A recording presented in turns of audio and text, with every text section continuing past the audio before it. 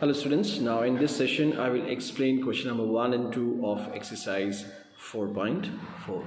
Okay, so let's begin with question number 1. Now in question number 1 we have 7 sums. Okay, so we'll start from sum number A. So what is written in sum number A is that for each sum you have to set up an equation, and once you have done that, then you have to solve for the unknown numbers. Okay, now sum number A is add 4 to 8 times a number, and then if you do that you will get 60. So we are not aware of the unknown number, so in that case we have to let the number as x. Fine. Now we have to set up an equation, that is add 4 to 8 times a number. So we are adding 4 to 8 times the number means 8x, and the result we'll get is 60. Okay, now we have to make this unknown number independent. So the first thing that will take is 4. That means we'll take 4 from left hand side to right hand side. Okay, so it will look like 8x is equals to 60 minus 4. Always remember, when you will take any number from left hand side to right hand side, or the vice versa, that is right hand side to left hand side, in that case the number will change the sign. Okay, that is, see, in this case 4 plus 4 was having positive sign, but when I have changed the side, then it is now carrying minus sign. Fine. So 60 minus 4 is 56. Now again I have to remove this 8. Okay, so 8x, that means 8 into x. What is the opposite of into? It is division, isn't it? So x would be equals to 56 divided by 8. Okay, now if you divide this 56 divided by 8, then you will get the answer as 7. So your required unknown number is 7. Okay, so this is the solution of sum number A. Let's move on to sum number B. Now in question number B we have 1/5 of a number minus 4, and that will give the result as 3. So again we are not aware of the unknown number, so in every question we have to let the number first. Fine, so let the number be x. Now let's set up the equation.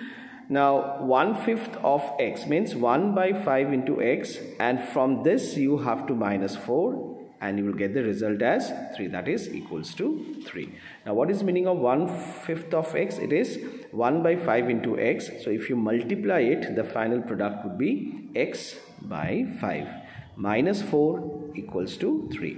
Now we'll transpose this minus 4 from left hand side to right hand side. So on the third step you will find that now 4 is carrying plus sign. So it will look like x plus 5 is equals to 3 plus 4. Now 3 plus 4, what is the sum of 3 plus 4? It will be 7. Now we have to remove this 5, so to get this value of x, so it is in the division position. So what is the opposite of division? It is multiplication. So the value of x would look like 7 into 5. That is the final answer of the unknown number would be x is equals to 35. Okay, so let's move on to sum number C. Now question number C. Now if I take 3/4 of a number and add 3 to it, I get 21. So again we'll let the first number as, let the number be x. Now 3/4 of a number plus 3 will give you answer as 21. So 3/4 of a number is 3/4 of x plus 3 is equals to 21.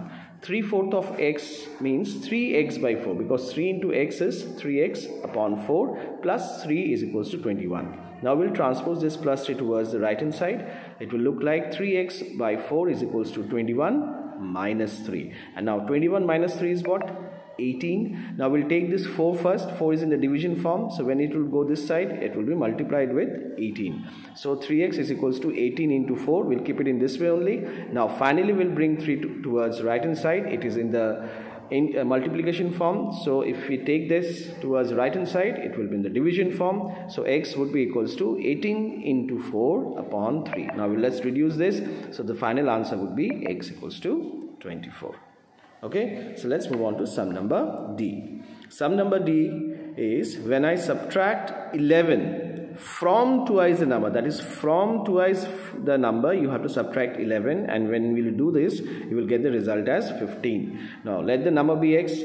Now from twice the number, that is 2x, from this you have to subtract 11. Be careful with the language, okay? That is From twice the number, you have to subtract 11 and then you will get the result as 15.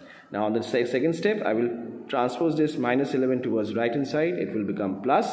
So 2x equals to 15 plus 11. 15 plus 11 will give you the result as 26. Now finally we have to remove this 2 and we'll have to take this 2 towards right hand side. It is in the multiplication form, so it will be divided now. So x equals to 26 divided by 2, and when you will reduce this 26 by 2, you will get the answer as 13. That is x equals to 13. Okay, so this is the solution of sum number D. So now let's move on to sum number E. Yes, now this is sum number E. Now sum number E is Munna subtracted thrice the number of notebook he has from 50. Again from 50, then she will get 8. Now let the number be x. Now from 50 you have to subtract thrice a number. From 50 you have to subtract thrice a number and you will get the result as 8. Okay, now the first thing that will take towards that side is 50. So plus 50, when it will go to this side, it will become minus 50, and this minus 3x will remain as intact. That is minus 3x is equals to 8 minus 50. Okay, the result will be minus 42 as because 50 is greater. Okay, so 50 is carrying minus sign. Now if you see both the side are carrying the minus side in this way, so you have to cancel this minus sign. Fine. And the next step, you have to remove this 3, or you can say you have to take this 3 towards right hand side. That will give you the answer as 14, as because 42 divided by 3 is equals to 14. So the required unknown number is 14. Okay, so let's move on to sum number F. Now sum number F, we have Ebenhal thinks of a number. Fine, he thinks of a number, she thinks of a number. Now if she adds 19 to it and divides the sum by 5, she will get 8 again. Now let the number be x. Now when she is adding 19 to it and this sum is divided by 5, then the result she is getting as 8. So what is that unknown number? So the first thing that you have to transpose towards right hand side is 5. It is in the division form, so when you will take to the right hand side, it will be multiplied with 8. So it will look like x plus 19 is equals to 8 into 5. 8 into 5 is what? 40. Now what is the next number that you have to transpose? That is 19. Okay. So plus 19, when we take to the right hand side, it will become minus. So x is equals to 21. So your required answer is 21. Okay. I hope that sum number G, you can all perform it on yourself. So let's move on to sum number 2. Now, sum number 2, we have the first sum. The teacher tells the class that the highest marks obtained by a student in a class is twice the lowest marks plus 7. The highest score is also given, that is 87. And what is the lowest score? So, see, the highest score is given as 87. We are not aware of the lowest score. That is, let the lowest score be x. Now, they have also given some information how the lowest mark and the highest marks are related. So, highest marks is equals to twice the lowest mark plus 7. Okay, so this is also a highest mark. Fine. So these two are also these two are highest marks. So we will compare these two values. So to get the value of the lowest mark, that is x. Okay, so we will compare these two values. That is 2x plus 7 is equals to 87, because both are highest marks.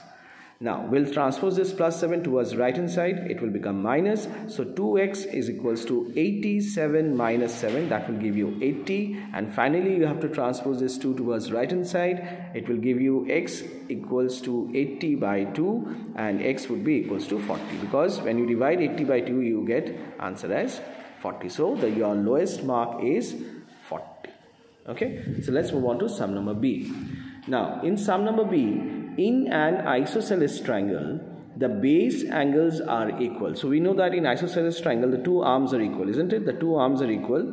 And also remember that if the two arms are equal, the base angles will be also equal. Why? Because the angle opposite to the equal sides are equal. Fine. And what are the other things given? The vertex angle is 40. So this is a vertex angle which is already given, 40 degrees. So I have written here, see, these are all the base angles.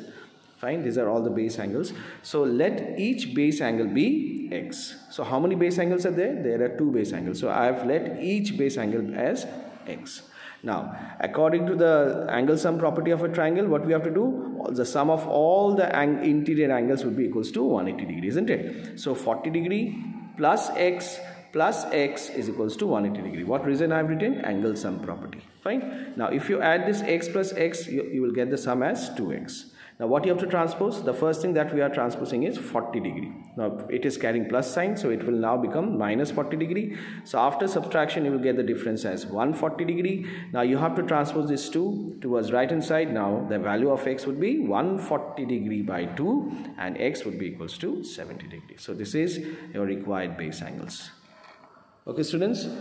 Now question number C, again I'm quite confident that you can all do it on yourself. Fine. So that's it for this session. Thank you and take care, stay blessed and God bless you all.